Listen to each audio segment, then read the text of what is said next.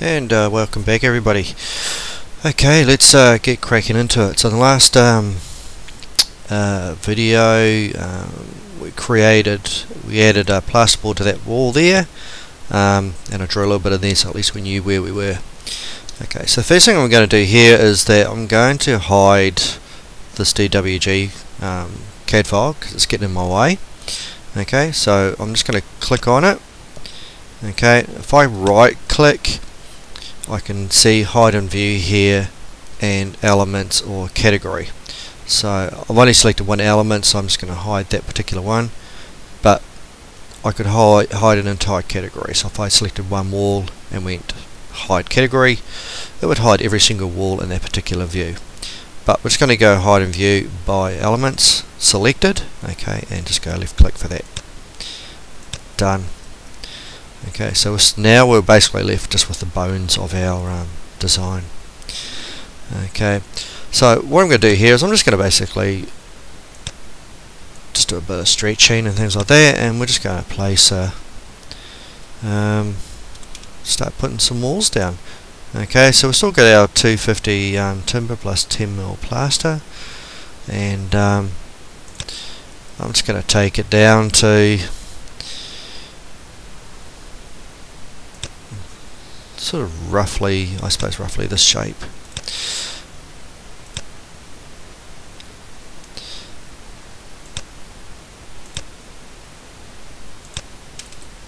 Okay, so I'm going to plonk a garage in this place here. I've got a little bit of a setback here. I'm leaving it quite short in this regard because down the track we can use this project to create an extension. So let's just do a little bit of tidying up here. So I'm just going to go trim, TR for trim, or if I want to go modify, there it is there, trim extended corner. Okay, so I just want to trim those two together. Okay, that's closed. That has closed the loop. Okay, this one here, I want to have a setback of around about 1200 millimeters from there to the boundary. Okay, so in order to figure that out, I'm going to use my temporary dimensions here. So when I click on that wall, there we go, click on it, I get this temporary dimension.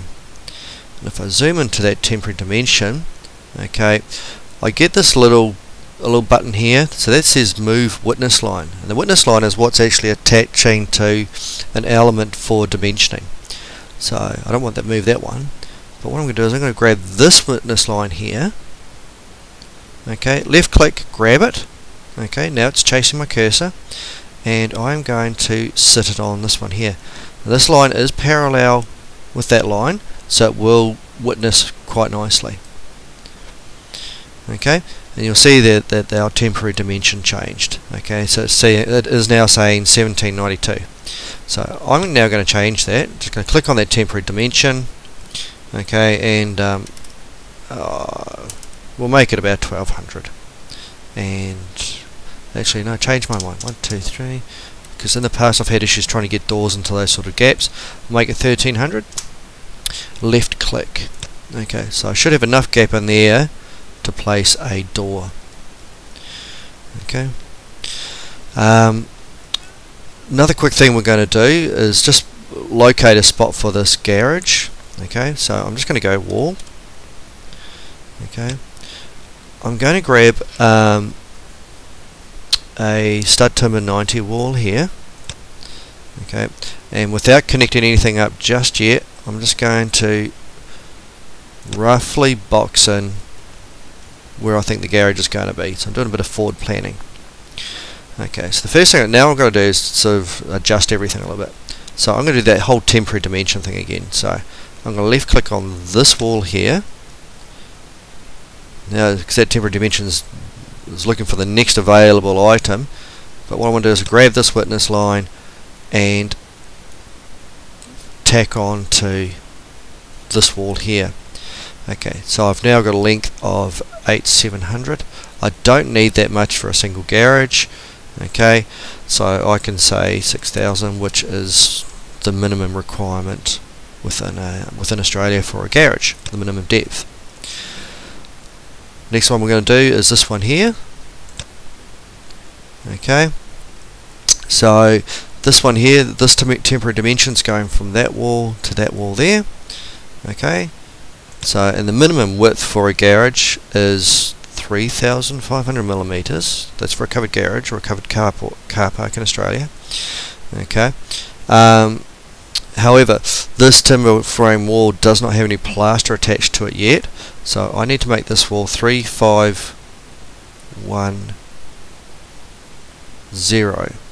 Okay, what that's going to do is that when we boost this and give it its plaster, it will chop this length down a little bit. So I'm just going to go 3,510. I'm going to go enter. There we go. Okay, so now it's just a matter of I'm just going to click on this wall here. I'm just going to drag that grip and lock it into there. I am now going to use my align tool. So modify, align. So with the align tool, what we're doing is we're going, where do we want to go and what are we going to align? So little trick here with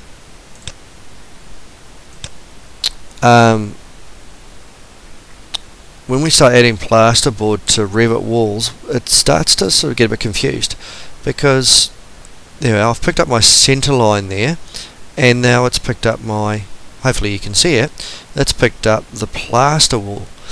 The thing is I want the timber frame wall and that to be lined up.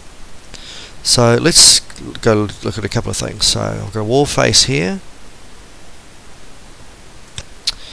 Okay, let's try center of core. Let's see what happens if we do that. Center of core. Oh, there we go. So the core of this wall is this one here, because this is the load bearing component. So I can go center here, and I can take the center of this one because this is its own core. There we go. So there I aligned. This is where I was going to, and that's what I was aligning. Now I can drag this down so it hooks in.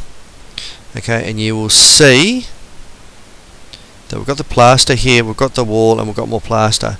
And this wall was lacking the plaster at the moment. Okay, now the other little thing I want to do here before we do anything else, okay, I'm just going to hold my control key. I'm going to select both of these walls. See what happens when I hold the control key down? There's a little plus appears by the cursor. It means you can do a multi-select. And what I'm going to do here is I'm going to go finish face. Instead of my location line being finish face exterior, I'm going to make that core center line. Okay, so that doesn't change the position of the wall, but now it has been drawn from the middle. So when we add the plasterboard 10 millimeters either side, that should line up with this plasterboard here. Okay, do another quick align here, so we get this wall here sorted out. Align.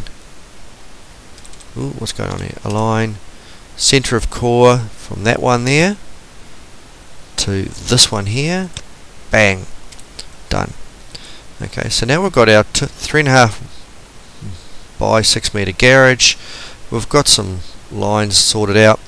Next time we meet, we'll add a few more pieces to the puzzle, but until then we will see you later.